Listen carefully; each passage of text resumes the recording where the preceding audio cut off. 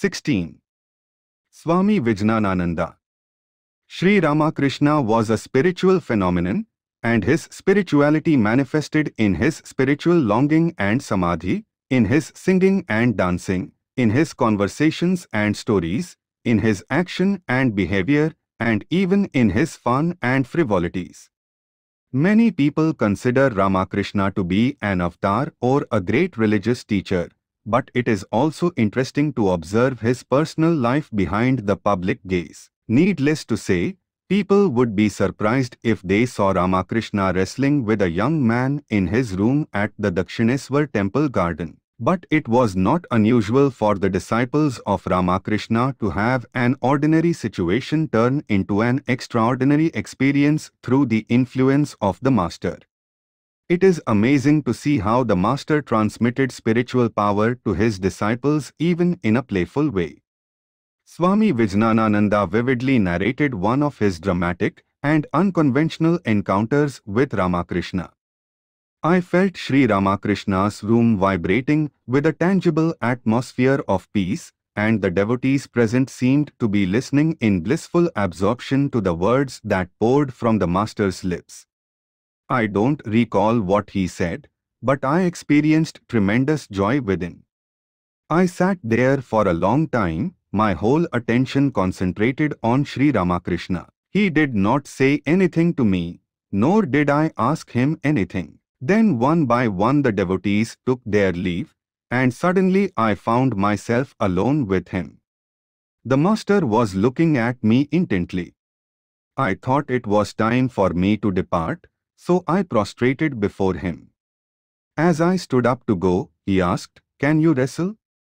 Come, 589, let me see how well you wrestle." With these words he stood up, ready to grapple with me. I was surprised at this challenge.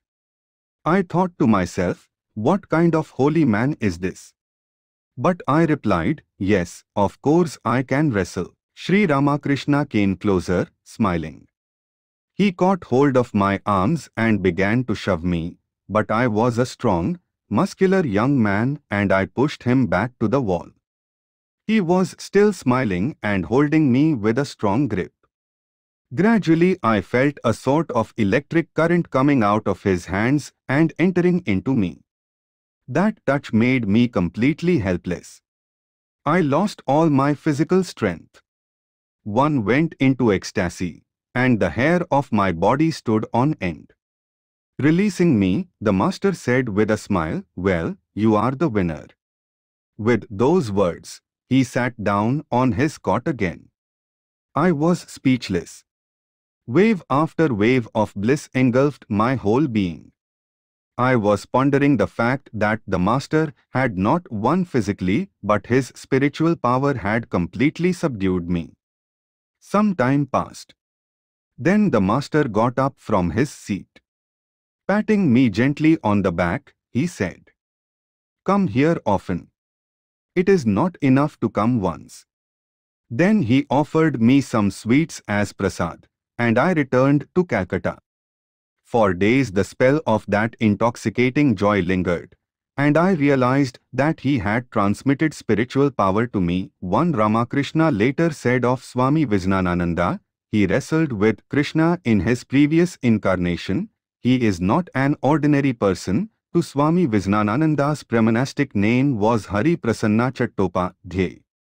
He was born on Friday, 30th October 1868 in Etawah, Uttar Pradesh, where his father, Tharaknath Chattopadhyay, worked in the commissariat of the British government. Hari Prasanna was the eldest of 6 children, 2 boys and 4 girls. As Tharaknath's job transferred him to different places, the children lived with their mother, Nakuleswari Devi, at Varanasi, where Hari Prasanna began his primary education. In 1879 his mother moved with her children to their ancestral home at Bilghoria, near Dakshineswar. Hari Prasanna entered the Hare School in Calcutta, and in 1882 he passed the entrance examination. From his childhood, Hari Prasanna had a religious temperament and a tremendous passion for truth. Once, when he was about 14, His mother falsely accused him of something and scolded him. He protested vehemently, and when he failed to convince his mother of his innocence, he tore off his sacred thread and cried out, "If I tell a lie, I am not a Brahman." Nakuleswari Devi was taken aback and became afraid that some misfortune might befall the family. Strangely enough, the very next day a cable from Quetta, Afghanistan, brought the news of his father's death. His mother, grief-stricken, said to Hari Prasanna, "See the result of your curse." Very little is known about his early life, however. Hari Prasanna once narrated the following incident from his boyhood. One day he heard a gun shot in the bamboo grove behind their house in Bilghoria. He rushed to the grove and found a wounded monkey lying on the ground. He distinctly heard the monkey chant twice, "Rama, Rama," then, with folded hands it died. Hari Prasanna believed that monkeys are the devotees of Ramchandra and that they die chanting Lord Rama's name. For meetings with Sri Ramakrishna. Hari Prasanna was only 7 years old when he first saw Sri Ramakrishna. He later recalled, "I first saw Sri Ramakrishna in 1875 at Bilghoria in the garden house of Jaygopal Senator. The master came to visit Keshab Singh in that retreat house. I was then a little boy. I was playing with my friends and then just by chance saw the master there. At that time the paths of the garden house were covered with red brick dust. Many people came. The master was seated in a room. After seeing him, I returned to my home nearby. 5 The second time Hari Prasanna saw him, Sri Ramakrishna was immersed in Samadhi at Devan Govinda Mukhopadhyay's house in Bilghoria. He later described the scene. A young man, Narendra, was singing a devotional song, Jai, Jai Dayamaya, victory to the compassionate Lord, victory to the compassionate Lord. Sri Ramakrishna was standing in the center of the group, and another young man, Baburam, was holding him so that he would not fall. The master was completely oblivious of his surroundings. He wore a white cloth. His face shone with a heavenly luster, and a smile played on his lips. His teeth were visible, and there was such a joyful expression on his face that it seemed as if it would crack like a cracked melon. His eyes seemed to be gazing at something, and he appeared to be immersed in an ocean of bliss. 6 Another thing that struck me has remained imprinted in my memory forever. From the base of the master's spine right up to his head, the whole column had become inflated like a thick rope. And the energy that rose upward towards the brain seemed to be spreading its hood and swaying its head like a snake dancing in joy. 7 In 1883 Hari Prasanna entered St. Xavier's College in Calcutta, and Sharat Chakrabarti, later, Swami Sardananda, and Ramananda Chattopadhyay, later, the editor of Pravasi, were his classmates. On 26 November 1883 he and Sharat went by boat to see Sri Ramakrishna at Dakshineswar with another classmate, Baradapal. Arriving in the afternoon, they saw the master briefly as he was about to leave for Mani Mallik's house in Calcutta.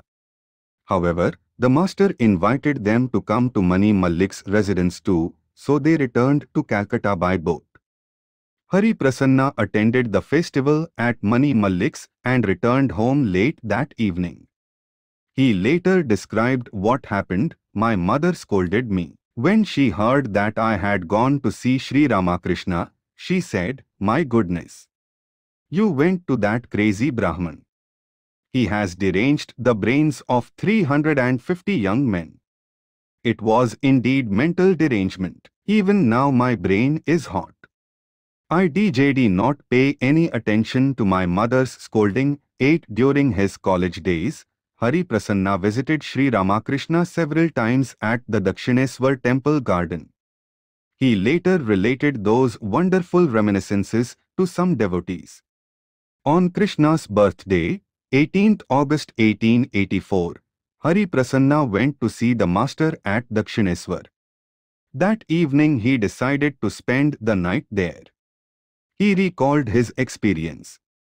Sometime later the master gave me some luchis, fried bread, and sweets, which were the Divine Mother's prasad.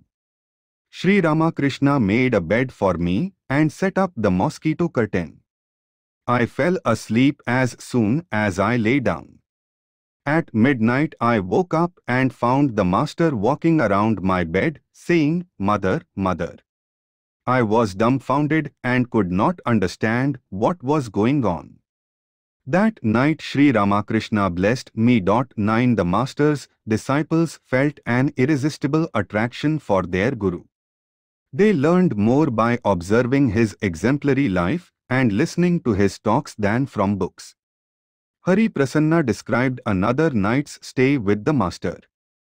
One evening I went to Dakshineswar and expressed to the master my desire to stay overnight. He gladly gave his consent. There was no suitable eating arrangement at night in Dakshineswar. Every night some prasad of the Divine Mother would be sent to the master for his supper, and from that he would eat a little and distribute the remainder among those who stayed with him. The master's night meal was very small, like a bird's food. He would eat a couple of luchis, a little farina pudding, and some sweets. When I saw the small quantity of prasad, I was upset. I realized that I would have to fast that night. I was then young with a well-built body and a large appetite. That little bit of prasad was not enough for me. Knowing what was in my mind, the 38. Master asked somebody to bring some chapati, flattened bread, and vegetable curry for me from the Nahabat. Even that amount of food was not sufficient for me, but I ate it and lay down on the floor in the master's room. At midnight I suddenly woke up and saw the master pacing back and forth in his room. Sometimes he would go to the front veranda, muttering something, or he would chant the names of gods and goddesses while clapping his hands. During the day the master talked and joked with the devotees, but now, at night, he was quite different. I was scared to death. I lay in bed, quietly observing the master's madness. Could not get back to sleep. Sometimes the master sang and danced, and sometimes he talked with someone. At last the night passed, and I was relieved. In the morning the master was normal again. When I returned home, my sister asked, "Where did you stay last night?" "At the temple garden of Dakshineswar," I replied. Immediately she exclaimed, "Did you stay with that mad Brahman of Dakshineswar? Don't go to that man again. He is really mad. I go there very often to bathe in the Ganges. I have seen him, and I know about his madness." I listened to her words and smiled. 10 Sri Ramakrishna was very concerned about his disciples' welfare. If any one of them did not visit him for a while, he would ask someone about that person. Once, when Hari Prasanna did not come to Dakshineswar for a long time, the master sent for him. When he arrived, the master asked why he had been absent for so long. Hari Prasanna replied truthfully, "Sir, I didn't feel like coming. Moreover, I try to meditate, but I find I cannot." "What do you mean you cannot meditate?" exclaimed the master. After remaining silent for a few moments, he said, "Come near me." Hari Prasanna related what then transpired. As I approached the master, he asked me to stick out my tongue. When I did, he drew a figure on it with his finger. My whole body began to tremble, and I felt an unspeakable bliss within. Then the master said, "Go to the Panchavati and meditate there." Following his instruction, I slowly moved towards the Panchavati. I walked with difficulty, intoxicated with joy from the master's touch. Somehow I reached there and sat for meditation. Then I lost all outward consciousness.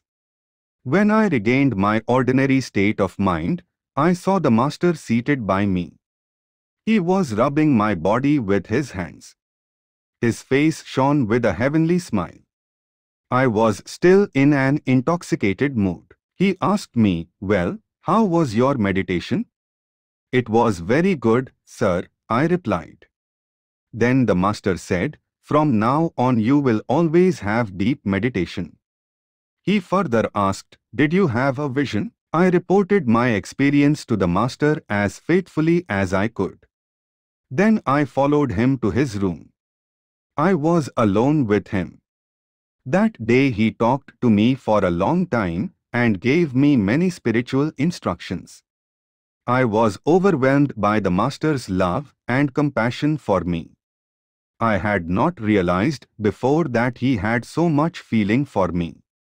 Sri Ramakrishna's grace was boundless. On that day the Master said to me, "Never get involved with women. Always be careful. Let there be no stain on your character. Never look at a woman, even if she is made out of gold." Do you know why I am saying all this to you? You belong to the Divine Mother, and you will have to do a lot of work for her. A pecked fruit cannot be offered to the Mother. So I tell you, be careful. 11 Hari Prasanna later recalled various episodes pertaining to his association with Sri Ramakrishna. On one occasion I was massaging the Master's feet when a gentleman from Konagar came to visit him. After he had left, the Master said, "You know, I can see the inside of a man's mind just as I can see the objects inside a glass case."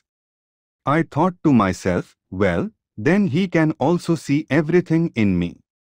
What a dangerous man he is. But the Master would only speak of the goodness in others, not of their evil deeds or tendencies. 12 Once during my college days when I went to visit the Master at Dakshineswar, I asked him, "Is God with form or without form?" The Master replied, "God is with form as well as without form, and again He is beyond both form and formlessness." Then I asked, "If God is all, is this cot also God?" He answered emphatically, "Yes, this cot is God, this glass, this utensil, this wall, everything is God." As he spoke, I experienced an inner transformation and was lifted beyond the realm of ordinary consciousness. My heart was illumined, and I saw the light of Brahman everywhere. 13 During my youth I had read the philosophies of Kant, Hegel, and other great philosophers. One day I said to the Master, "Sir, what do you know about philosophy? Have you read the works of Kant and Hegel?" He replied, "What are you saying? Throw away all those books. Knowledge of God is not in any book. Those books are all products of ignorance." What a great statement the Master made. Later, finding no way out, I gave up arguing. In the beginning we need faith for God realization. Once at Dakshineswar the Master gave me an English book and asked me to read and explain it to him.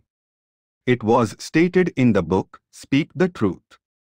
Do not covet what belongs to another. Control your senses." On hearing this, the Master felt elated like a boy and expressed his great delight. The Master's joy even now is deeply impressed in my mind. I think that his expression of great delight was due to the fact that if a person attains perfection in those 3 disciplines, he is sure to reach God. Whenever he heard any discussion about God, he would go into ecstasy. 14 When the Master was blessed for the first time with the vision of the Divine Mother, he thought, "If this vision of mine is true, then let this big stone, which was in front of the Nahabat, jump up thrice." Immediately, the stone did in fact jump thrice. Whatever he thought came to pass. Seeing this, the Master was fully convinced of the genuineness of his vision. 15 Hari Prasanna was not able to spend a great deal of time with the Master but the unbounded grace of his Guru filled his heart. Towards the end of Sri Ramakrishna's life, pointing to his own picture, he told Hari Prasanna, "Look, I dwell in this picture. Meditate on me." "Yes, I will," replied Hari Prasanna. 16 In 1885, Hari Prasanna passed the first arts examination in the first division at St. Xavier's College. He then moved to Bankipur in the state of Bihar and entered Patna College to study for a BA degree. Hari Prasanna later recalled, "The day the master passed away, 16th August 1886, I saw him standing in front of me. I wondered, how did the master come here? What is the cause of this vision? The next day I read of the master's passing away in the Basunti newspaper. Naturally Hari Prasanna grieved, but he remembered what the master had once said to him, 'Do you know why I love you? You boys are my very own. The Divine Mother has asked me to love you.'" Hari Prasanna later remarked, "I cannot express how much love the master had for us. We don't have that capacity to love others. We became intoxicated seeing the master, and now people are intoxicated just by hearing his name. How blessed they are." 17 As a student and an engineer in 1887, Hari Prasanna graduated from Patna College and then went to the Pune College of Science to study civil engineering. He was a brilliant student and was greatly loved by his professors and classmates. In those days at the College of Science, those who secured first and second places in their examinations would immediately get jobs either in the state government of Bombay or in the government of India. One of Hari Prasanna's classmates, Radhika Prasad Roy, a poor and meritorious boy, needed a job badly. Hari Prasanna knew that he would secure one of the top positions, so a few days before the final examination he said to Radhika Prasad, "Brother, the financial condition of your family is not good. If you can get one of the two top positions in the examination, you will definitely get a government job. So I have decided not to appear for the examination this year." 18 He was true to his word. Although Radhika Prasad did not place first or second, he remembered Ha Prasanna's greatness all through his life. Once in college, Hari Prasanna protested the remark of a Christian missionary professor of geology who had sarcastically criticized the Hindu belief in reincarnation. As a result, the professor intentionally gave him a lower mark in geology than he really earned. Due to this mark, he placed second instead of first in his final examination. Despite this, after graduating in civil engineering in 1892, he was given the job of district engineer at Ghazipur in Uttar Pradesh. While in this position, the Varanasi-Ghazipur road was built under his supervision.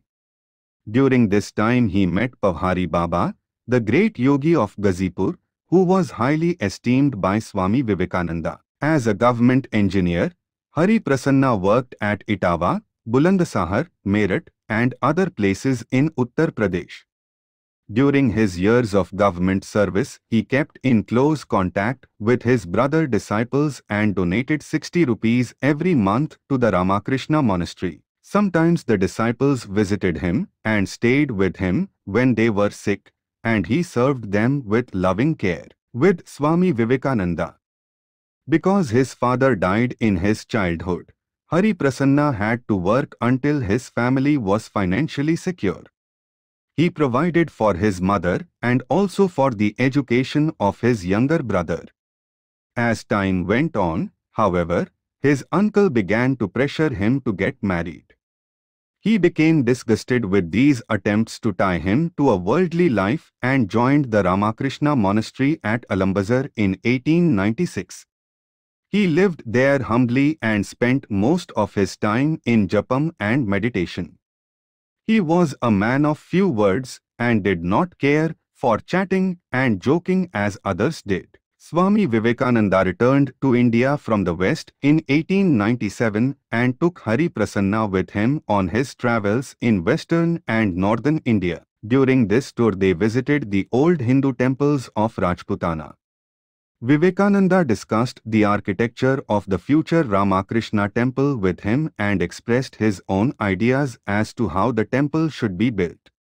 On their return to the monastery, Hari Prasanna drew a sketch of the Ramakrishna temple using Swamiji's ideas as his guide. He also consulted with Mr. Githar, a noted architect.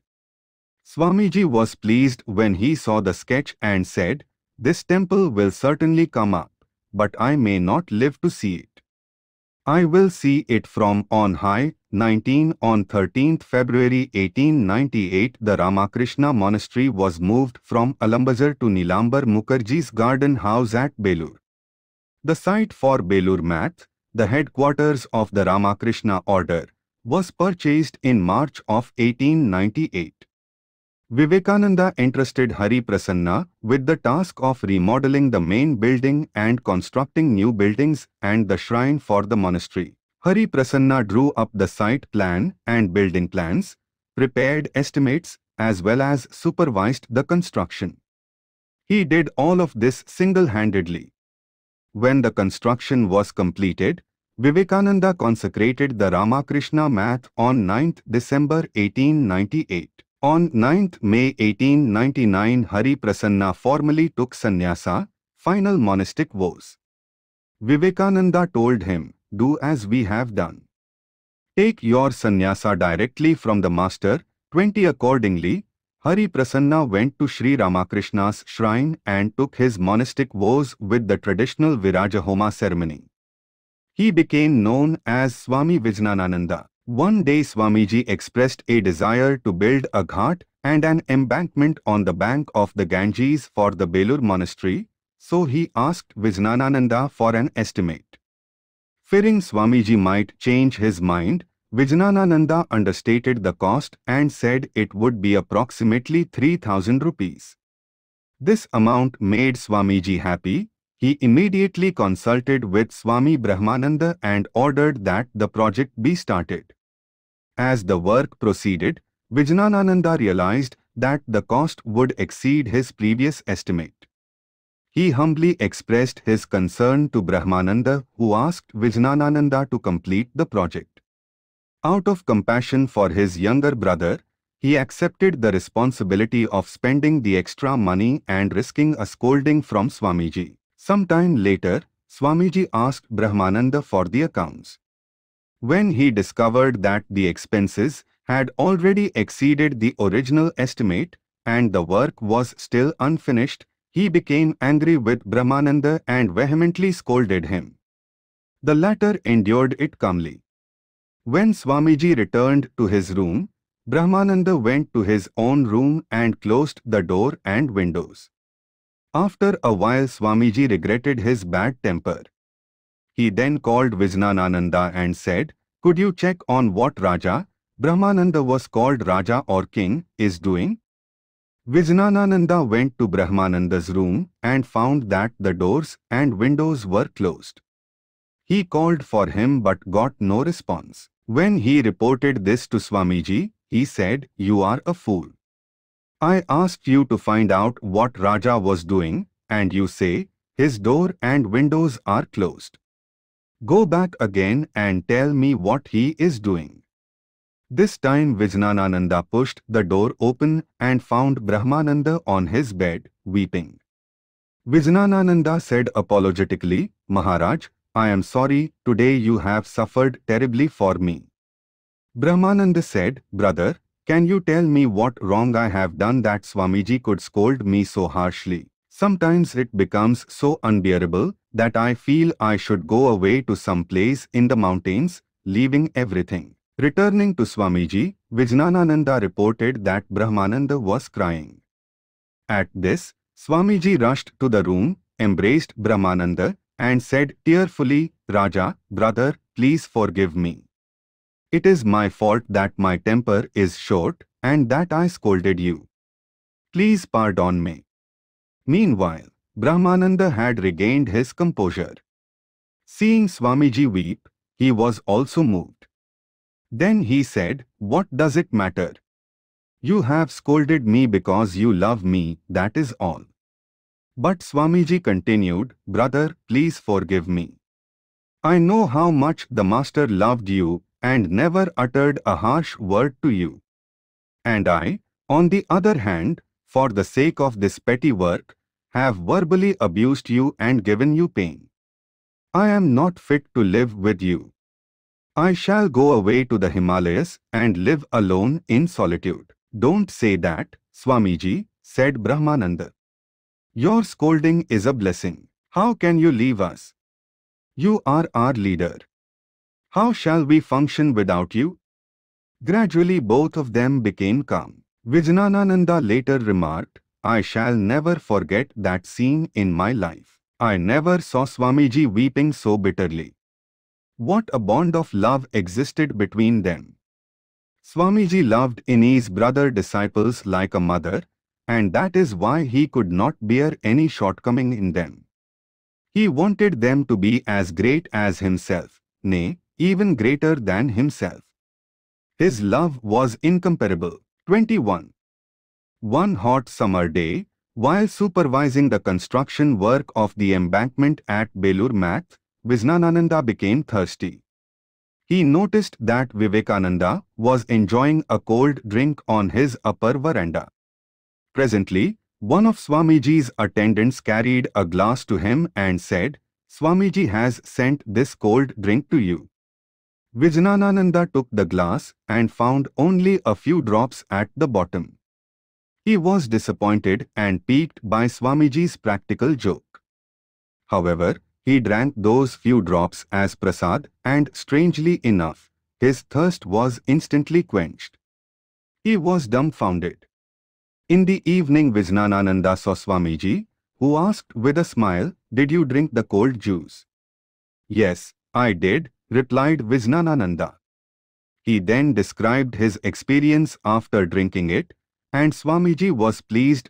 22 Vijnanananda later reminisced about his Belur Math days with Swami Vivekananda. "Swamiji used to call me Passion, an abbreviation of Prasanna. One day I was sitting on the upper veranda of Belur Math eating puffed rice. Swamiji was passing by. All of a sudden he grabbed a handful of puffed rice from my bowl and began to eat it like a boy. I remonstrated. 'Swamiji, why don't you take another ball of puffed rice? By eating the food that I have defiled, you are making me feel guilty.' Laughing, Swamiji left. According to Hindu custom, a senior or highly respected person does not eat from the same plate with a junior person. A junior person would feel extremely ill at ease were this to happen. I used to take snuff. Once Swamiji went to Calcutta and bought a pie's worth of snuff in a packet. Handing it to me, he said, 'Here is a wonderful present for you.' I opened the packet and found the snuff. Seeing me happy, he was happy. But when he became grave, it was difficult to go near him. Then only Raja Maharaj could bring him back to the normal plane. 23 At Belur Math, Vijnanananda lived in a small room close to Swamiji's room. Once at 2 o'clock in the morning, Vijnanananda saw Swamiji pacing on the eastern veranda. Concerned, he got up and asked Swamiji why he could not sleep. Swamiji replied, 'Patient, I was sleeping nicely, but suddenly I felt a jolt, and my sleep broke. It seems to me that there must be a disaster somewhere, and many people are suffering.' That night Vijnanananda could not make sense of this statement. However, he later narrated, 'The next morning I saw in the newspaper that at the same time Swamiji awakened, there had been a terrible volcanic eruption near the Fiji Islands, and many people were killed. I was surprised to read this news, and then I realized that Swamiji's nervous system was more responsive to human misery than a seismograph.' 24. Once in the dead of night at Belur Math, Vijnanananda heard a pathetic cry from Vivekananda's room.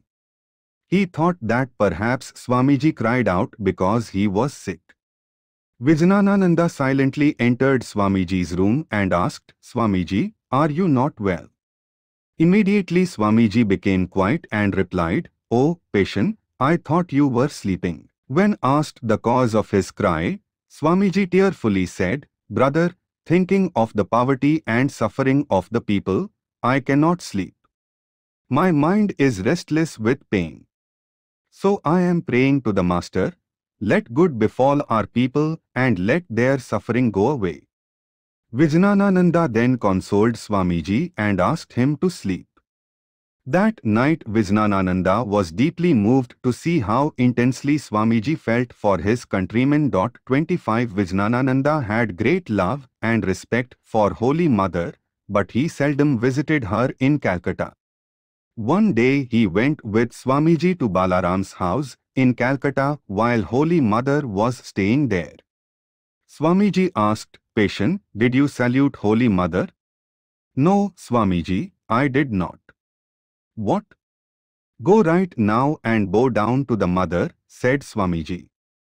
Accordingly, Vijnanananda went to Holy Mother and bowed down to her from a distance, bending his head to the floor. As soon as Vijnanananda got up, from behind he heard Swamiji say, "What is this, patient? Does anybody salute the Mother in this way? Bow down to her by prostrating yourself on the floor. Holy Mother is the Mother of the universe." Swamiji then prostrated himself to the Mother, and Vijnanananda did likewise. Later Vijnanananda remarked, "I could not imagine that Swamiji would follow me to the Mother." 26 Once while at Belur Math, Vijnanananda was wondering about Swamiji's work in the West and his relationship with Western women. Seeing Swamiji alone in his room, Vijnanananda asked him frankly, "Swamiji, while you were in the West you associated with the women there, but didn't the Master teach the contrary in this respect? He used to say, a monk should not even look at the portrait of a woman. He emphatically told me not to be close to women, however devoted they might be. So I am wondering why you did so." Immediately Swamiji became very grave, and his face and eyes turned crimson with anger. After a while he said, "Well, patient, do you think that what you have understood about the Master is all that he is?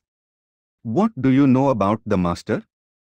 Do you know that the Master eradicated the idea of the difference between male and female from my mind? Is there any distinction of sex in the Atman? Moreover, the Master came for the good of the entire world. Did he come to liberate only men? He will save all, both men and women. You people want to belittle the Master by measuring him with the yardstick of your own intellects. Whatever the Master told you is true, you follow that implicitly. But to me his instructions were different. He not only gave me instructions, he clearly showed me everything. He holds my hands, whatever he makes me do, I do." Gradually Swamiji became calm.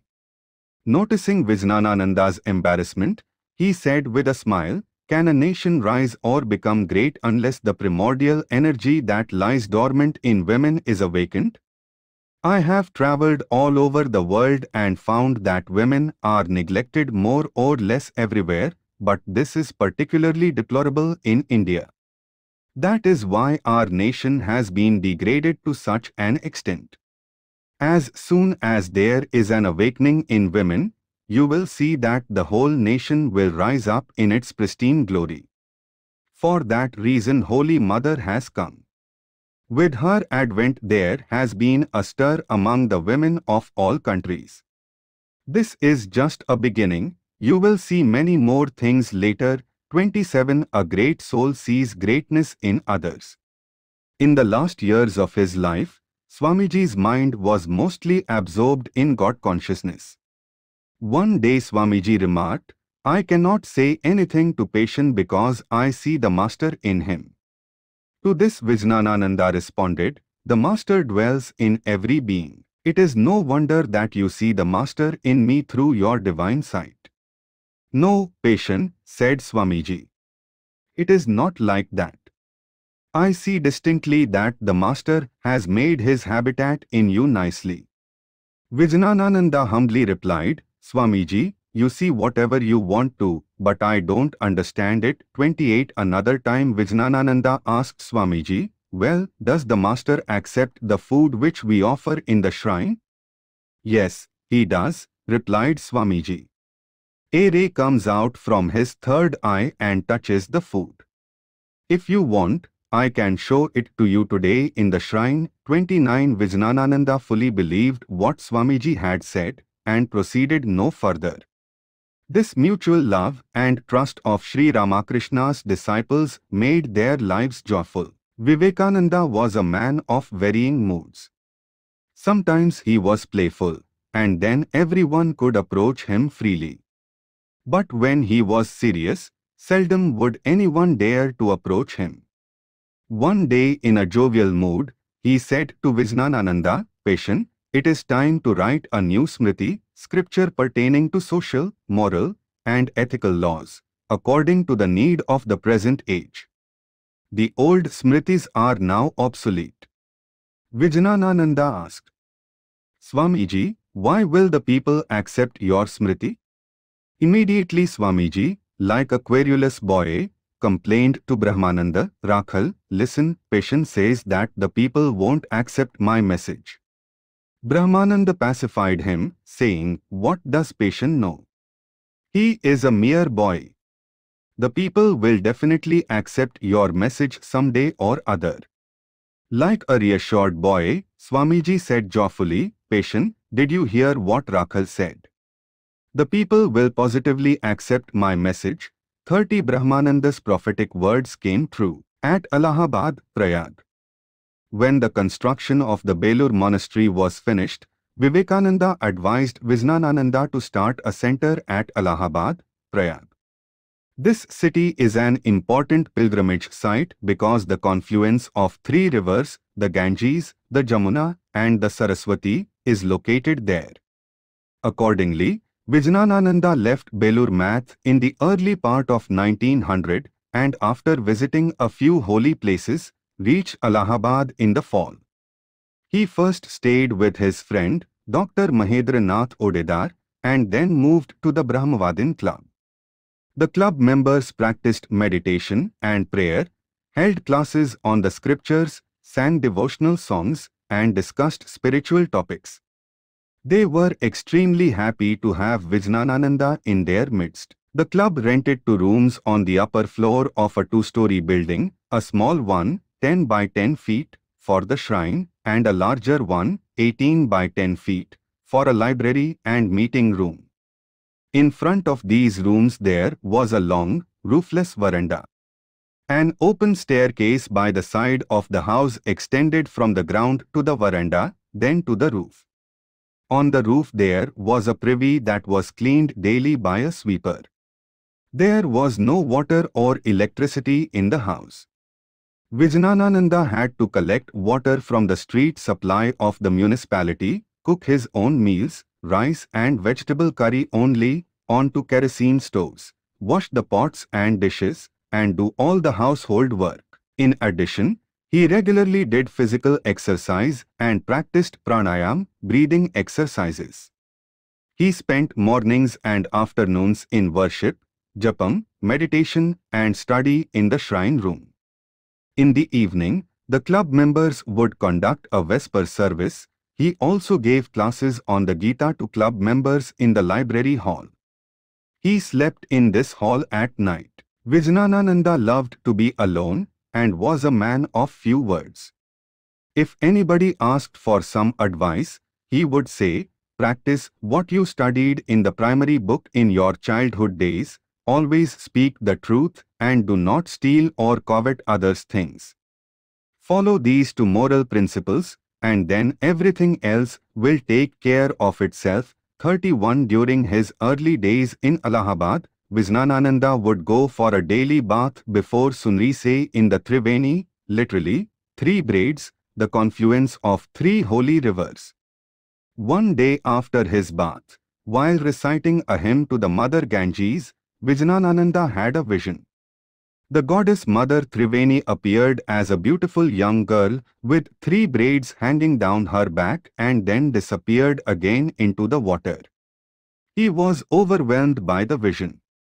After chanting, when he began to walk towards the ashrama, he saw Mother Triveni walking in the same direction with her braids dangling. After a while she disappeared. When Brahmananda heard about this vision, he confirmed it as genuine. Vijnanananda himself said, "The test of a true vision is this: it leaves a lasting spiritual impression on the mind that generates awareness and bliss." I still get joy when I think of that virginal form of the Divine Mother. 32 Swamiji had great affection for Vijnanananda and called him the Bishop of Allahabad. As a result of his intense, one-pointed spiritual disciplines, Vijnanananda had various kinds of visions and experiences. On the day Vivekananda passed away, Vijnanananda was meditating in the shrine of the Brahmavadin club, and he had a vision of Swamiji seated on the lap of Sri Ramakrishna. Vijnanananda became very anxious about Swamiji. He wondered, "Why have I seen Swamiji in this way?" The next day he received a cable from Belur Math with the sad news of Vivekananda's passing. 33 In Allahabad, Vijnanananda did not make any effort to preach the teachings of Sri Ramakrishna. In fact, preaching was against his nature. He was satisfied leading his life according to the ideal of Sri Ramakrishna. He plunged into the inner realm and seldom went outside the club. His simple, austere, God-centered life nevertheless attracted people, including Pandit Madan Mohan Malavya, a saintly and scholarly leader of India who founded the Varanasi Hindu University. The Pandit was charmed to see in Swami Vijnanananda the living representation of Vedanta. The Swami was completely indifferent to worldly comforts or any other external things. One day, seeing the Swami's worn-out water jar, Madan Mohan remarked, "It needs replacing." 34 A Vedanta scripture says, "If you want the knowledge of Brahman, shun crowds like a snake, good food like poison, and sex like the devil." Vijnanananda followed this advice to the letter. He was extremely punctual. During the daytime he would give interviews to earnest people, but if a person arrived even 1 minute late, he would not see him. At night he would not allow anybody to stay in the center. His dress was quite unusual, a long loose shirt, either cotton or woolen, with many pockets, a piece of dhoti, cloth, reaching his knees, a couple of pairs of socks, even in the hot summer, worn-out shoes, and a cap that covered his ears. When he went somewhere by Ekka, an open horse carriage, people on the street would look at him with curiosity. Vijnanananda would make fun of them. "What are you looking at?" "A monkey." "Yes, I am a monkey devotee of Lord Ramchandra." 35 This is the way mystics hide their true stature from the gaze of the public. No one ever saw Vijnanananda wasting his time by indulging in chit-chat or gossip, nor did he allow others to do so in the center. When he was not practicing his spiritual disciplines, he studied Vedanta literature thoroughly and regularly with Bhagavad Dat, an orthodox Vedic Pandit of Allahabad. He also published a number of important books during his 38-year stay in Allahabad. In 1904 he translated Sri Ramakrishna's life and teachings by Suresh Chandra Datta from Bengali into Hindi and published it as Paramahamsacharitra.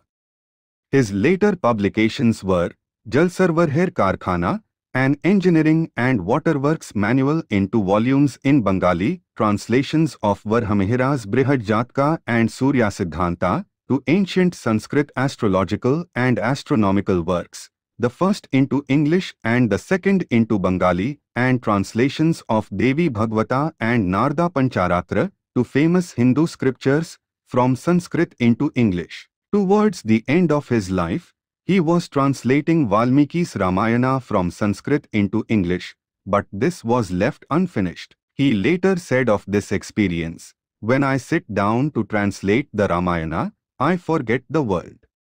I see Rama, Lakshmana, Sita, and Mahavirji in front of me." 36 During his early period of sadhana in Allahabad, Vijnanananda was very strict about women. He did not allow any women to visit the Brahmavdin club, which was actually a men's club. One day the sweeper went somewhere to do errands, so he sent his young daughter to clean Vijnanananda's privy. She met the Swami while walking down the steps and greeted him with a smile. He did not want a woman to clean his privy, so he told her, "Starting tomorrow I don't need anybody to clean my privy." She reported this to her father. That evening the sweeper rushed to the Swami and apologized. At first Vijnanananda said sternly to him, "I don't need anybody. I shall go to the public privy." Later, out of compassion, he told the poor sweeper, "If you want to serve me, please come, but don't send anyone else." Shivananda once remarked, "Even a she-fly has no entry in Hari Prasanna's ashrama." 37 Let the reader not misunderstand, Vijnanananda did not hate women, but he was an ideal monk who followed his guru's advice without compromise. Later, when he moved to his own ashrama, his sister came to visit him. He arranged for her to stay in an inn. In 1918 his mother came to Prayag for a pilgrimage and holy bath during Puma Kumbha, an auspicious festival that falls once every 12 years. He arranged for her to stay in the ashrama guest house and served her wholeheartedly. He was a pure soul who had conquered lust, a great obstacle to spiritual life. Once he said to a monk in Allahabad, "I have never seen any woman even in my dreams," meaning no lustful dreams. "In my 53 years of life, the Divine Mother has never shown me her bewitching form." 38 During a talk to the monks at Belur Math in 1937, Vijnanananda said, "Respect women as you respect Holy Mother in the temple. They are aspects of the Divine Mother. Bow down to them from a distance, because you are monks." 39 When Vijnanananda became president of the Ramakrishna order, he initiated many women and was very kind and loving towards them. Once he said to a woman devotee, "Call on Holy Mother, you will achieve everything." The master is very strict about bestowing his grace, but the mother is very compassionate. "I have achieved everything by her grace." 40 Vijnanananda practiced severe austerities 15 hours a day for 10 years while at the Brahmavadin club. In 1910 he bought a house and a vacant plot across the road from it in the Muthiganj area of Allahabad. He turned the house into a Ramakrishna monastery and built another house on the vacant plot for a charitable homeopathic dispensary. He took Brahmachari Panchanan from the Varanasi home of service as his assistant. Panchanan worked in the charitable homeopathic dispensary, and he also served the Swami from 1910 to 1924. He later left the order. Vijnanananda continued to practice his sadhana in solitude as Sri Ramakrishna had directed. Meditate in the mind, in the corner of the room, and in the forest. He was a yogi as described in the Gita. He knows bliss in the Atman and wants nothing else. Cravings torment the heart. He renounces cravings. He is unperturbed by adversity, does not hanker after happiness, and is free from anger and fear. I call him a seer and illumined. 255-56. However, the Swami could not hide himself for long. Gradually people became aware of his spiritual greatness and began to come to him for guidance. Allahabad has an extreme climate, very hot in the summer and severely cold in the winter. The ashrama had no electricity and moreover, It was very close to the main rail line in Muthiganj, which made it very noisy. It was unbearably hot in the summer, so Vijnanananda would meditate with a wet towel on his head. Despite these hardships, nothing could disturb the equanimity of Vijnanananda's mind. Sometime in 1916 or 1917, the Swami suffered from acute blood dysentery for many days. He did not allow anyone to serve him. He only asked his assistant to keep a jar of cold water in his room. He endured the pain alone in his bed with his eyes closed, as if absorbed in deep meditation. If anyone offered to help, he would put his index finger over his lips to indicate silence and then would dismiss the person with a wave of his hand. Vijnanananda was an embodiment of forbearance and finally was cured with homeopathic medicine. In the beginning, the financial condition of the Allahabad Ramakrishna Math was poor. There were only a few devotees, and Vijnanananda had to take out a loan of 4,100 rupees in order to buy the house. A Muslim horse carriage driver collected monthly subscriptions for the ashrama from some of those devotees. At that time the Swami had not started to give initiation, so he had no disciples to assist him. He appointed Beni, a local boy, as his personal attendant. In the early stages, there were no cooking facilities in the ashrama. Some devotees took turns cooking for Vijnanananda in their own homes, and Beni would collect the food in a tiffin carrier. The Swami asked the devotees to cook simple meals for him, so they cooked only rice, lentils, and a vegetable. These devotees knew his temperament, so they never disobeyed him. They were happy to serve this great soul. Later, when the ashrama grew, Vijnanananda established cooking facilities and hired a cook. The Swami was so fond of tea that he took it several times a day. He would buy the best tea available in the market and would invite everybody, visitors, servants, sweepers, and carriage drivers, to his tea parties. Vijnanananda believed wholeheartedly that all works of the ashrama belong to God, but the head of a center is responsible if anything goes wrong. Once the doctor of the charitable homeopathic dispensary resigned. This created a great difficulty for the Swami. He could not find a doctor immediately, and he was very concerned for the indigent patients. He pondered, well, it is the master's work. I shall give medicine chanting his name. Vijnanananda had no knowledge of medicine. Nevertheless, he started to go to the dispensary every morning. He gave homeopathic medicine to the patients without asking about their diseases or physical problems. When the female patients tried to tell him their physical problems, the Swami said, "Don't talk about your disease. Take the medicine and go home." It was amazing. Every single drop of homeopathic medicine he gave cured each patient. Not one had to return for a second dose. When this miraculous news spread, more patients began to appear every day. It became difficult to control the crowds. Then the Swami brought in a doctor from Varanasi and was relieved of the responsibility. The doctor checked the stock of medicine and discovered that even the nitric acid bottles were empty. Frightened and amazed, he said to the Swami, "Maharaj, you have cleared even the nitric acid." Vijnanananda simply said, "I have given medicine in the name of the Master and the patients got well.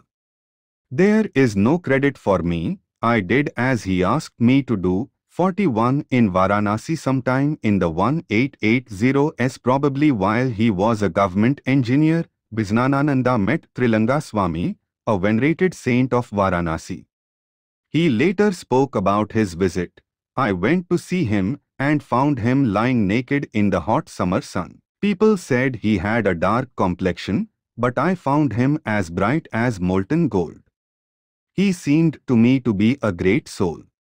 He emanated a lustrous radiance, demonstrating the difference between ordinary mortals and spiritually powerful souls." 42. Since Vijnanananda was an engineer, he was always consulted regarding the construction of the Ramakrishna missions hospitals or temples. In 1909, the Swami went to Varanasi to supervise the construction of the Ramakrishna Mission Home of Service. While riding from the rail station to the center, Vijnanananda's horse carriage suddenly overturned and one of his legs was twisted inside a wheel. Although he was in severe pain, he was able to pull his leg out immediately. Vijnanananda reached the ashrama by another carriage, and the doctors took care of him quickly. That night he had a high temperature and a terrible headache. He thought to himself, "Lord Vishwanath, I have come to your city to work for the Master. This is an unselfish action. Why has this accident happened? The Master's work will suffer." Thinking thus, he fell asleep. Vijnanananda later narrated the following experience. It was 1 o'clock or 2 a.m. I saw Lord Shiva with matted hair and smiling face appear before me. I said, "Lord, have you come to take me? But I cannot go now, I have to complete the Master's work first." He didn't listen to me. Smiling, he came forward and then embraced me. Immediately my body became as cold as ice. I then said to him, "Goodbye now, Lord. I shall have to do the Master's work." Lord Shiva laughed and left. Strangely enough, in the morning I felt no fever and also my wounds were healed to some extent. Even now, sometimes I see that calm, smiling form of Lord Shiva. 43. In 1918, while he was at Varanasi, Vijnanananda visited Sarnath, about 6 miles away. Sarnath is a historical site where Buddha gave his first sermon. Vijnanananda once mentioned to a professor from Sarnath that the images of Buddha and other deities looked beautiful and living when they were first excavated. But when they were later preserved in the Sarnath Museum, those images lost some of their solemnity and charm. Even so, these divine images are always inspiring. The Swami described his visit to Sarnath and his experience. Once, during my morning walk, I decided to visit Sarnath. I had no previous plan to do so. After arriving there on foot, I looked around. While I was there, a guide informed me that there was a stone image containing carvings of Buddha's entire life story from his birth to Mahaparinirvana, death. The guide accompanied me there. While looking at the image, I had a wonderful vision. I saw a formless ocean of light, and the whole universe was gradually merging into it. Like a speck, I was watching that blissful glow with wonder, standing on the shore of the ocean of light. I was beside myself. Then in the twinkling of an eye the universe completely disappeared, and from the ocean of pure consciousness the compassionate, loving form of Buddha appeared. What a joy! Even now while describing it, I feel that joy. I was in that state for some time. Then I heard the guide's voice, "Let us go forward, let us go forward." Gradually I regained my normal consciousness. The guide thought that I had fallen asleep. I followed the guide, but I was extremely intoxicated. In the afternoon when I returned to the center, the monks asked where I had been and said that lunch had been saved for me. I didn't tell them where I had been. I only said, "I don't feel like eating now." I quietly went to bed. That blissful intoxication continued for 3 days. 44 later, when I went to visit the temple of Vishwanath in Varanasi, I thought to myself, "Why have I come here? To look at a stone." Then the same vision opened up. It was as if Vishwanath were telling me, "The light is the same here as there, Truth is One. 45 On 5th February 1938, Vijnanananda again left Allahabad to visit the center at Varanasi. After supper, the monks and devotees assembled in his room and asked him to talk about Sri Ramakrishna. Instead of sharing his reminiscences, the Swami asked, "Well, whom do you love, the master or the mother?" "We love both," came the answer. The Swami said, "Then it is all right. The master is Rama and Krishna, and the mother is Sita and Yogmaya. As the king visits his subjects sometimes in royal dress and sometimes in disguise to evaluate their needs, so the master came this time in disguise. It is true, the master will come back soon." 46 The next day at 5 p.m. Vijnanananda went to visit the Durga temple by car. He returned an hour and a half later and immediately went to bed. No one dared to ask him anything. He remained immersed in the thought of Mother Durga for quite some time. When his spiritual mood subsided, he sat in his chair and supper was served. Seeing the various dishes, he remarked, "Who can eat so many dishes? When I could eat, nobody gave me sufficient food. Now I cannot eat and people are serving me all kinds of food." After supper, Vijnanananda told the monks, "The Americans respect Swamiji more than the master. Swamiji had a wonderful, overwhelming personality. People felt inadequate in front of him. When we mentioned this to Swamiji, he said, 'It is the play of that mad Brahman,' meaning the master. 'He is working through me.'" Swamiji was very simple and a man of renunciation. 47. 39. Pilgrimage. In the latter part of his life, Vijnanananda visited various holy places. On 21st December 1931, the Swami went to Ramakrishna Math in Madras. From there, he visited the temples of Lord Vishnu and Lord Shiva in Kachipuram, then those of the goddess Meenakshi and Lord Sundareshwara in Madurai. He proceeded to Trivandrum and from there travelled to Kanyakumari. He entered the temple and looked at the Mother Kumari, the Virgin Goddess, for an hour without blinking. From the seashore he saw Rock Island where Vivekananda had meditated and had a vision before he left for America. Vijnanananda then visited Rameswaram, Bangalore, Mysore and Uttakamand before returning to Madras.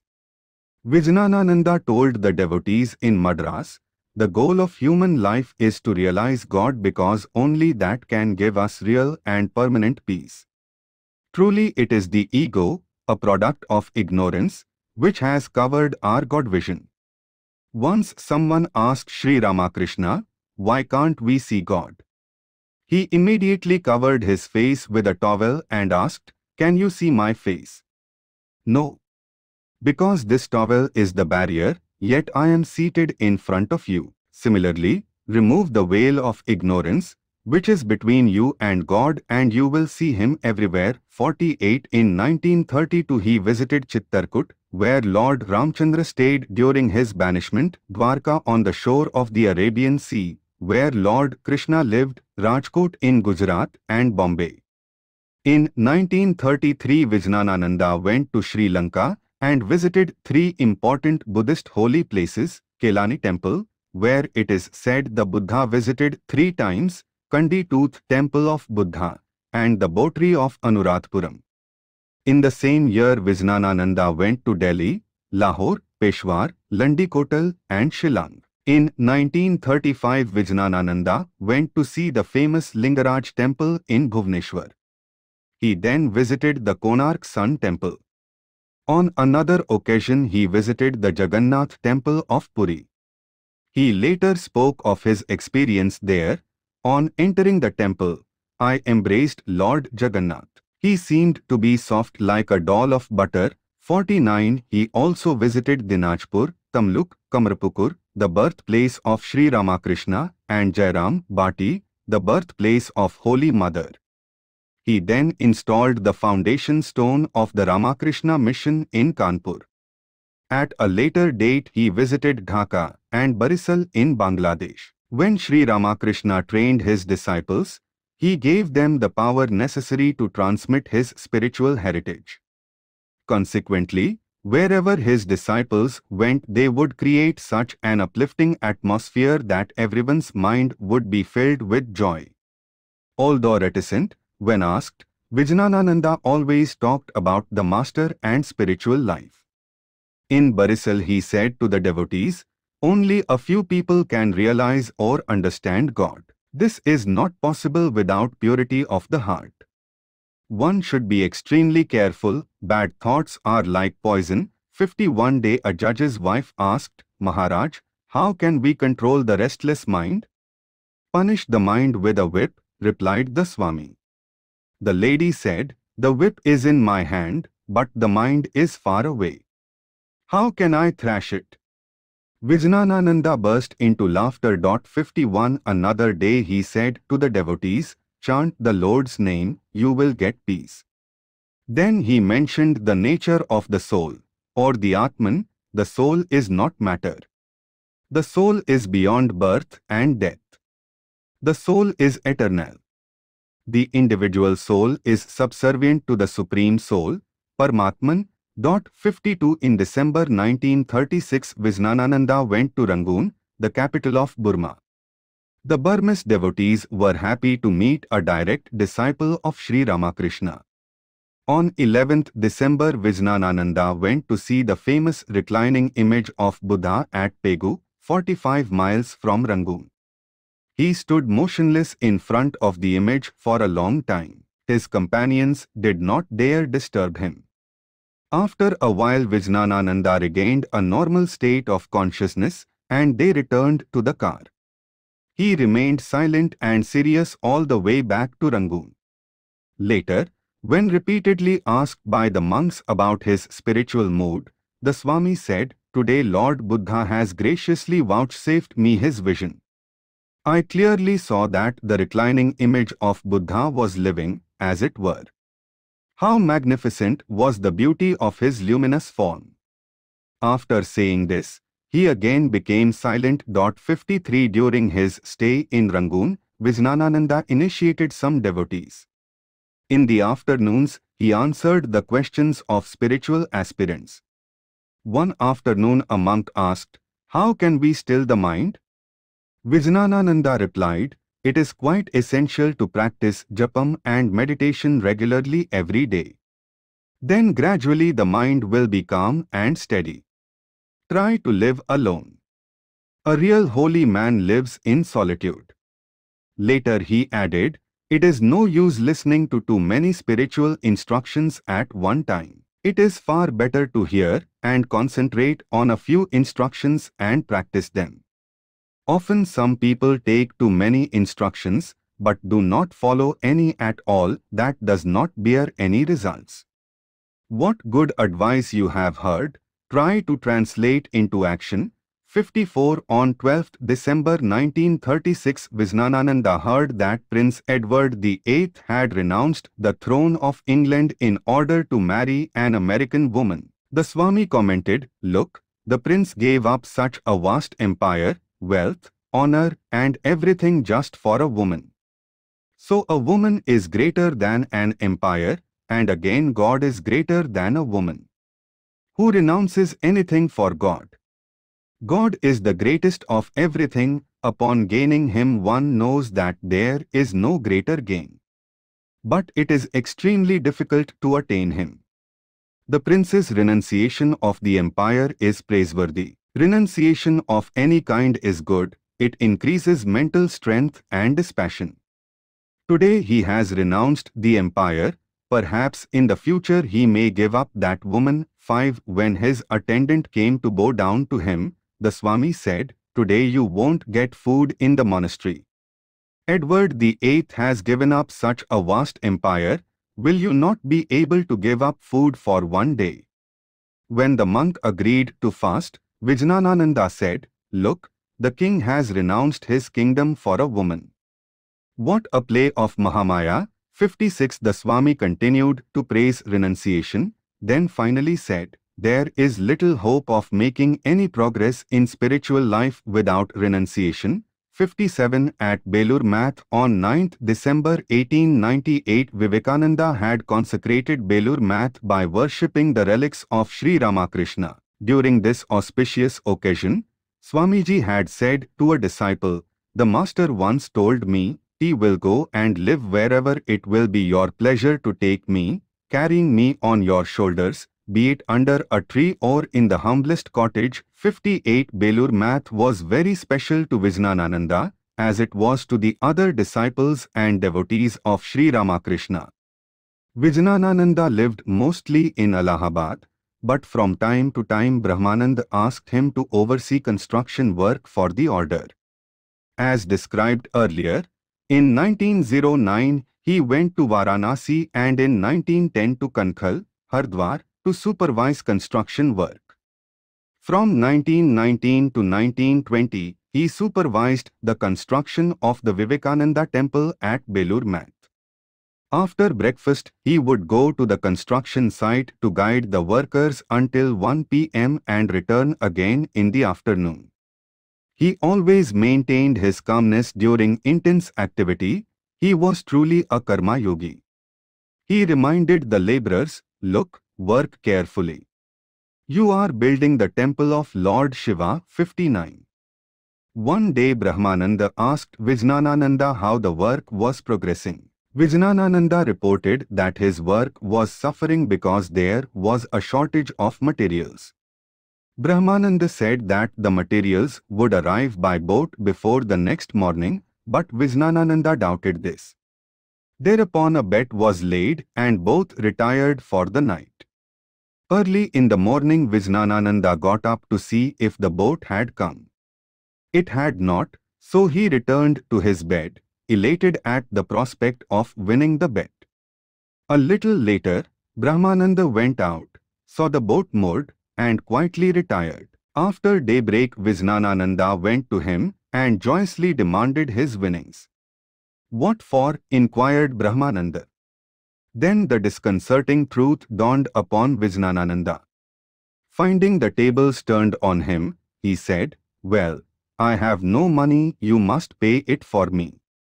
All laughed. 60 On another occasion, a similar result greeted Brahmananda's prediction about rain. Later, Vijnanananda narrated these incidents as a tribute to his illustrious brother monk. The disciples of the Master had tremendous mutual love and respect for one another. This created solidarity within the order. Once Brahmananda told some of his disciples, "Hari Prasanna Maharaj has come from Allahabad. Have you met him? Please go and pay your obeisance to him. He is a knower of Brahman, and having attained the supreme state of beatitude, he is calm and silent. It is difficult to recognize him. He generally eludes people." 61 After Brahmananda passed away in 1922, Shivananda became president of the Ramakrishna order. On 25th April 1933 Shivananda had a stroke. His right side was paralyzed, and very soon his speech became impaired. A few months later Vijnanananda arrived at Belur Math to see him. When the monks asked Vijnanananda the reason for his surprise visit, he replied that a couple of days before he had been very disturbed about Shivananda's condition. Then the Master appeared to him and said, "Don't worry, I am looking after him."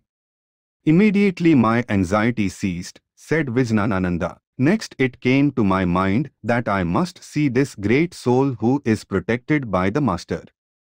So I left for Calcutta yesterday. 62 Although Shivananda could not talk, he was pleased to see his brother disciple and blessed him. Vijnanananda later described his experience. That day Mahapurush, Swami Shivananda, laid his hand on my head. His touch changed my mental attitude. He passed on to me his great desire to help people spiritually and to assume responsibility for them. I now feel that as long as I live and have the least strength, In my body I shall do the same and give the Master's name to all. 63 All these years Vijnanananda had lived a quiet and secluded life. He had avoided crowds and spoke only occasionally to select individuals on spiritual matters. After this incident, however, he began to mingle more freely with people and to give initiation to seekers, refusing none. In 1934, after Shivananda passed away, it was proposed that Swami Vijnanananda become a trustee and the vice president of the Ramakrishna Math and Mission. Swami Akhandananda, the president, knew that his brother monk collected fountain pens as a hobby, so he wrote to him, "Brother, please give your consent and sign your name, and I shall present a fountain pen to you." Vijnanananda wrote back, "Brother, when you send me the pen, I shall sign my name with it." Akhandananda sent him a pen, the Swami signed and became the vice president of the Ramakrishna Order. 64 This incident shows the results of Sri Ramakrishna's training. His disciples had no desire for power or position. After becoming vice president, Vijnanananda travelled widely and initiated many people. About initiation, he remarked, "When people come to me for a mantram, I take them to the Master's shrine and introduce them to him. Afterwards the Master will do what is necessary." 65 On 20th December 1936, a devotee asked Vijnanananda at Belur Math. "One is supposed to repeat the mantram with joy, but quite often I feel depressed. What shall I do?" The Swami replied, "Japam means repeating the Lord's name.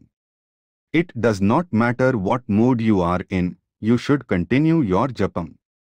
Know for certain that you are separate from the mind. Don't pay any attention to whether you have joy or misery in your mind." Soon after, another devotee approached him for initiation. The Swami at first declined, then said indignantly, "People take initiation and then write letter after letter. They do not practice spiritual disciplines according to the instructions. They only complain and disturb me." When the devotee finally persuaded Vijnanananda to accept him, the Swami compassionately said, "All right. If you do not write me too many letters, come tomorrow morning for initiation." 66 Once while at Belur Math, Vijnanananda went to visit Kalighat in South Calcutta. There he had a mystical experience that he later narrated. "I was taken inside the temple. I saw and touched the Divine Mother's image. Then while I was circumambulating the deity, the Mother, out of her infinite mercy, revealed herself unto me. She roused my Kundalini, the serpent power that resides at the base of the spine, to the Sahasrara, the 1,000-petaled lotus on the crown of the head, and illuminated quickly." 67 On another occasion he had a vision of Lord Shiva in the art studio of Calcutta. He described this experience. "I went alone to the studio and saw a beautiful picture of Lord Shiva. He was in a standing posture and had matted locks and a beard. A standing portrait of Shiva is rare. I gazed at it intently and was soon filled with ecstasy. The picture became living to me, and I felt that Lord Shiva would talk to me. I still vividly remember that sweet divine mood, and I feel joy whenever I think of that picture." 68 Sometimes after talking about his visions, he would realize that some of his audience were skeptical. He would then change the topic and speak in a lighter vein. "You see, Rakhal Maharaj and I had all sorts of visions. Both of us had little sleep at night, so we used to see all those things. You are all young Bengalis, you do not have to believe in them." 69 Vijnanananda considered Belur Math to be a genuinely holy place. It had been sanctified by the touch of Holy Mother and all 16 of Sri Ramakrishna's direct disciples. Once the Swami remarked, "Mother Annapurna, the goddess of food, is ever present in Belur Math. It is a place of mendicants who have no money. But people bring food and all sorts of things. It is the grace of the mother that the monastery store is always full. Anybody who lives in Belur Math and practices japam and meditation intensely in solitude will attain spiritual experiences. 70 In 1937, after Akhandananda passed away, Vijnanananda became the president of the Ramakrishna order. A hidden knower of Brahman, Brahmananda once remarked, Vijnanananda is a hidden knower of Brahman. 71 The Bhagavata gives a description of an illumined soul's way of life. Though wise, he plays like a child unconcerned about status. Though highly intelligent, he behaves like a fool without any plans. Though learned, he speaks like one who is mad to avoid popularity. Though established in the truth taught by the Vedas, he roams about like cattle with absolute unconcern for all established. Codes of Conduct, 18th November 1929. We must look at Vijnanananda's actions from this perspective in order to understand their true meaning, otherwise, he will be misunderstood. Another important characteristic of Vijnanananda was his wonderful sense of humor. Although he seemed to be a serious person, he could make people laugh with his childlike simplicity, playful moods, jokes, and witty remarks. Humor has its place in religion. Although it is not accepted by many religions, it can actually be a mode of spiritual self-expression. Because a real Vedantin, a knower of Brahman, knows that the world is a dream, he can make fun of it. One evening Vijnanananda pointed to the stars and said to his devotees, "They are my friends. How beautifully they are twinkling." Soon after this a devotee asked the Swami to tell a story. Immediately he said with a chuckle, "Am I your grandmother?" Then he continued, "Yes, everything is a fairy tale really. If you can think of the world as unreal, how happy you will be. Trouble arises when you think of it as a reality." 16 times God lived with them. In this connection he told the story of Diogenes, the famous Greek philosopher who considered the world to be a dream. One day some young students tied the philosopher's legs and pulled him over the street. His body was covered with cuts and bruises. Then the students asked, "Do you still think that the world is a dream?" Diogenes replied, "Yes, the world is a dream, but a painful dream." 72 In 1933, on his way to Colombo, Sri Lanka, Vijnanananda stopped for a few days at the Madras Math. One day while he was removing his coat, sweater, shirt, and t-shirt, the young monks were watching him with great curiosity. One young monk commented, "Maharaj, Sri Ramakrishna compared the ego to an onion. If anyone removes the layers of an onion one after another, there will be nothing left. We see you are also removing your clothing like that." The Swami said with a smile, "5 sheets are within the body, and I put 7 or 8 more coverings over that, otherwise people will see my Atman." 73 All laughed. Once Vijnanananda asked a disciple, "Have you ever seen a bhoot, ghost?" When the disciple replied, "No," the Swami said, "There are 5 ghosts in your body. Do not fear. Chant the name of Rama, all the ghosts will run away. Where Rama's name is chanted, no ghosts can live." 74 Bhoot means ghost and also element. The Swami made a pun by saying Panchabhut, i.e., 5 elements, space, air, fire, water, earth, that constitute the human body, as well as everything else in this universe. In Allahabad, Vijnanananda once told a young monk, "I shall make you hear Krishna's flute." At noon he took the curious monk outside and showed him a steamroller that was leveling the street. From time to time the driver pulled the whistle. As soon as he heard the sound, the Swami said, "Listen, there is Krishna playing the flute." The monk burst into laughter. Vijnanananda said with a jovial grin, "Why are you laughing? As Lord Krishna unselfishly does good to the world, So does that steamroller 75 as a knower of Brahman, Vijnanananda could read others' minds. The scripture says, tell the truth, but don't tell a harsh truth. However, if you love a person, tell the harsh truth. Vijnanananda told people, when asked, what was good for them.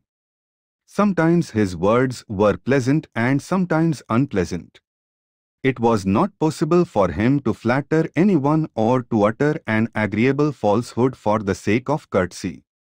Once a fashionable modern girl came to the ashrama and sat abruptly in front of the Swami.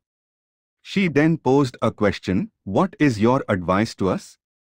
His typical answer was, "Eat much, talk much, and quarrel much." 76 The girl was very embarrassed. Perhaps Vijnanananda sensed her quarrelsome nature and intended for his sharp answer to remind her not to quarrel the rest of her life. Swami Vijnanananda times 617. In January 1938, when Vijnanananda went to Belur Math for the dedication of Sri Ramakrishna's temple, he was almost constantly surrounded by people. He said, "Allahabad is a nice place. I have sufficient privacy there, and not too many people come to me. But in Belur Math I am surrounded by a crowd almost continually. I can hardly breathe. Why do people come to see me? I am not a good-looking person, nor do I have any good qualities. Still people flock to me." His attendant replied, "Maharaj, you are a son and representative of Sri Ramakrishna, so seeing you they get peace." Later, on the master's birthday, he greeted the devotees without taking any rest. He said to his attendant, "Today is an auspicious day, and the devotees are coming from a long distance just for a little peace. Let them come. It does not matter whether or not I get rest today." 77 Sometimes Vijnanananda would enjoy light-hearted discussions. Once he was seated on the upper eastern veranda of Belur Math, and two devotees were debating, which is greater, self-effort or grace. They asked the Swami, which one is greater? Without answering their question, he asked a third devotee to say something. The high-spirited discussion continued and he listened. At last, when all of them asked him for a solution, he said, "Whatever one thinks of as great, that is great to him." 78 On another occasion he became the umpire of a debate between two devotees. One devotee said, "Maharaj, my friend says that knowledge is greater than devotion, but the master said, Bhakti, devotion, has access to the inner court of a house and jnana, knowledge, can only go as far as the outer rooms." He is not accepting the words of the master. Vijnanananda signaled the other devotee to answer. That devotee said, "The master declared, the sun of knowledge melts the ice of devotion. So knowledge is greater than bhakti." When they could not reach any conclusion, the Swami said, "Devotion is great to a bhakta and knowledge is great to a jnani." In the initial stage an aspirant experiences a difference, but after attaining perfection, he realizes that knowledge and devotion are the same. 79 Sometimes the direct disciples of Sri Ramakrishna would tease each other or have fun with the young monks to ease the rigid routine of the monastery. Once a young monk expressed a desire to give a lecture. Brahmananda arranged a meeting on the veranda and asked all monks to be present. The speaker was formally dressed and had also put on a nice turban. Then Brahmananda announced, "I propose that Swami Vijnanananda take the chair and preside over the meeting." Immediately Vijnanananda got up and announced, "I now dissolve the meeting." All laughed and the meeting ended. 80 The minds of knowers of Brahman always soar high. In order to help mankind, they cultivate some hobbies or desires to bring their minds down to the earthly plane. Vijnanananda had some interesting hobbies. He had a large collection of fountain pens, and most of them were very expensive. Sometimes he would go to Calcutta with his attendant to buy new pens. He once said about his method of writing, "I have several fountain pens which I fill with ink, and then I write." 81 Once when he was in Belur Math, Shivananda presented him with a good fountain pen and a flashlight. Another one of his hobbies was collecting tea sets.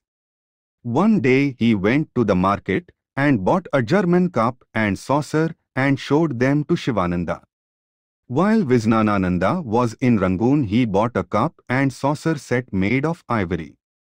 Whenever he travelled, he would carry a small suitcase that contained his tea sets and a flask of tea. He also had a wide selection of pocket knives and pocket watches. Some of these articles are still in the archives of the Ramakrishna Math in Allahabad. Once Vijnanananda went to Belur Math and heard that Swami Shuddhananda had ridden in an airplane. He immediately asked to have a plane ride. An arrangement was made and he flew over the Belur monastery. 80 to Allahabad is very hot in the summer. Because of that, Vijnanananda had 3 beds, one in the courtyard, one on the veranda, and another in his room. He usually slept in the courtyard, but if it was raining he would sleep on the veranda, and if there was a severe rainstorm he would move to his room. 83 He allowed no one to clean his room except Beni, his faithful servant. The Swami was very fond of Beni, a pure, guileless boy. Once Vijnanananda wrote a letter to Beni from Belur Math and asked a monk to write the address of the Allahabad ashrama on the envelope. The letter was addressed to Dr. Beni Madhav, MABL, LL.D. The monk, out of curiosity, asked, "Maharaj, who is he?" The Swami only smiled. Another monk indicated that it was Beni, the Swami's servant. All laughed. Beni served Vijnanananda until the Swami passed away. Vijnanananda left some money for Beni, which he donated to the center, where he lived the remainder of his life. 84 The consecration of Ramakrishna Temple. Swami Vivekananda had expressed an earnest desire to have the relics of Sri Ramakrishna permanently housed in an enduring and imposing temple that would continue to inspire people for ages. Shivananda had laid the foundation stone for this temple on 13th March 1929. Afterwards, when the new temple site was selected in July of 1935, Vijnanananda had to relay the same stone 100 feet south. It took nearly 3 years to construct the main part of the temple, then another year to complete it. In the early part of 1938, Dr. Carl G. Jung, the celebrated European psychologist, came to Belur Math. He asked Vijnanananda, "Did Swami Vivekananda give you the idea to build this Ramakrishna temple?" "Yes, he did," replied the Swami. "I made the first plan based on his ideas, but he did not like it. I revised the plan a couple of times, and Swamiji approved the last one." 85 The Ramakrishna Temple of Belur Math is a combination of Eastern and Western styles of architecture. The temple is 235 feet long, 140 feet wide, and the pinnacle of the dome is 108 feet high. On a marble pedestal in the shrine is an Italian marble statue of Sri Ramakrishna in the familiar Samadhi, sitting, posture. The total cost of the construction was 800,000 rupees, of which 650,000 rupees was donated by Miss Helen Rubel and Mrs. Anna Worcester to American devotees of Swami Akhilananda, the founder of the Ramakrishna Vedanta Society in Boston. On 12th January 1938, Vijnanananda came to Belur Math from Allahabad for the consecration of the Ramakrishna temple. On Friday, 14th January 1938, the Swami got up early in the morning and put on a new ochre cloth. He sat quietly in his chair, waiting for the auspicious moment. He said to his attendant, "When I install the master in the new temple, I shall say to Swamiji, your consecrated deity has now been installed in the temple you planned. You said that you would watch from on high. Please see now that the master is seated in the new temple. 86 Vijnanananda's health was not good, so it was arranged for a car to take him from the math building to the new temple.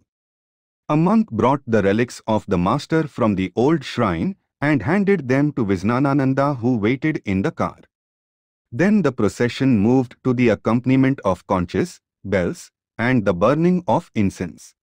A group of singers led the procession, singing the famous Bengali song in praise of Sri Ramakrishna that begins with Eshiche Nutan Nanush Dekhbi Yadi E Chole, a new man has appeared, come, if you want to see him.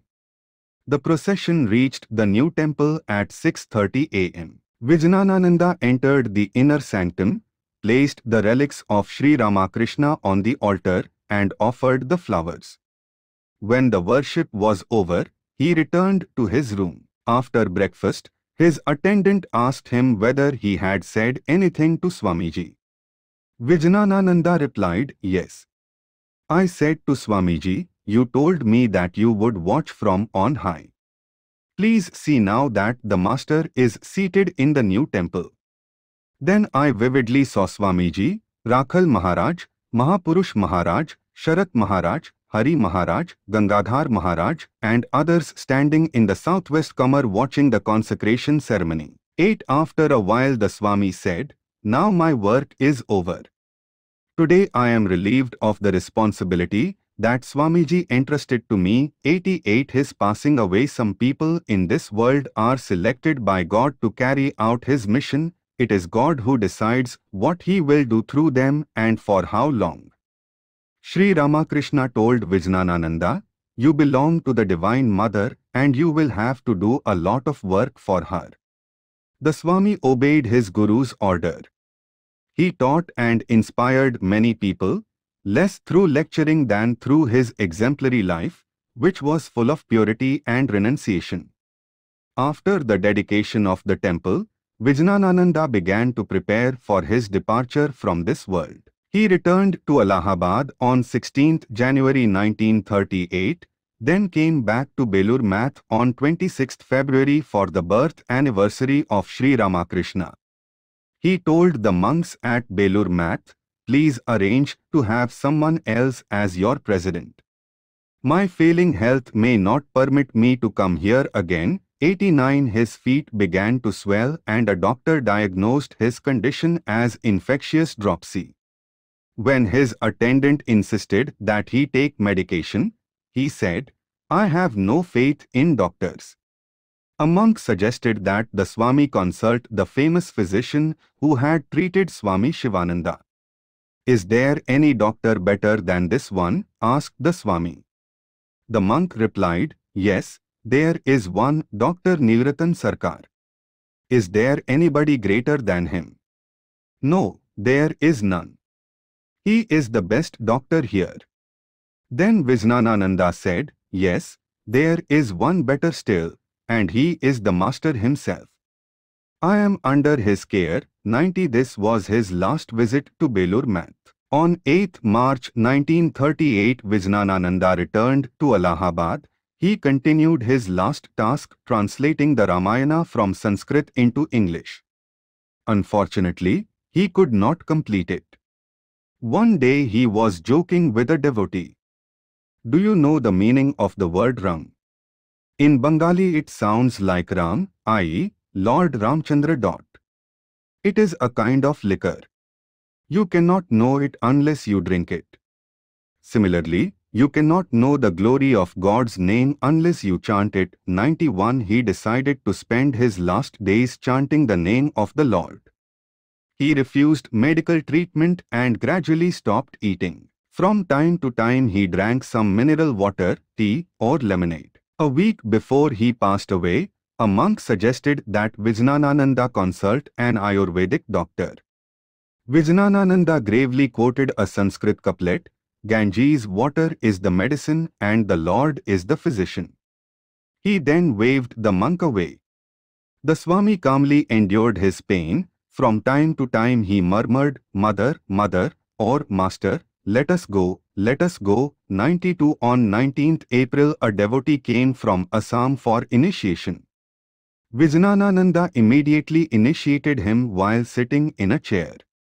His voice and facial expression changed while initiating the devotee, and no one could believe that he was on the verge of death. The Swami once said, "As long as I have a little strength in my body, I shall distribute the Master's name." 93 He fulfilled his promise. The news of Vijnanananda's serious condition spread. On Sunday, 24th April, some monks from Varanasi came with a doctor. No one dared to tell him to take allopathic medicine, so the doctor prescribed a homeopathic medicine and asked the attendant to give it to him mixed with water. The next day at 10 a.m. the doctor came again and asked Vijnanananda, "How are you?" "I am fine," replied the Swami. His eyes were closed and his face was as serene as if he were immersed in meditation.